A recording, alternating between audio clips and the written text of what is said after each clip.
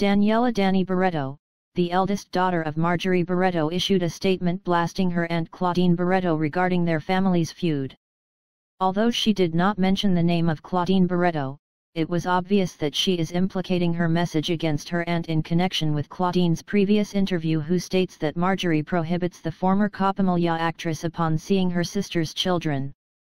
In her previous The Buzz interview, the 34-year-old actress went emotional as she opened up how she misses Marjorie's children, Daniella, Claudia, Julia and Leon. "Not long ago, you would have never let anyone speak ill of me. But now, you're actually asking and paying people to insult me. Now that tweet was really for you," Daniella Barretto said.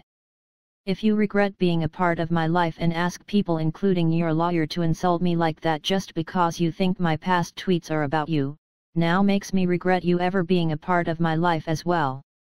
God bless you," Daniella Barretto added. Daniella Barretto also reacted on the controversial tweet of Claudine Barretto's legal counsel, attorney Ferdinand Tofazio. The Twitter post read, "It is year of the horse.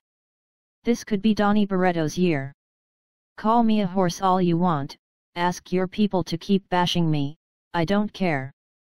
Because the people can now see who they should believe," Daniella Barretto wrote in response to the statement of Claudine Barretto's lawyer. For more latest news, please check out my other videos. Thank you.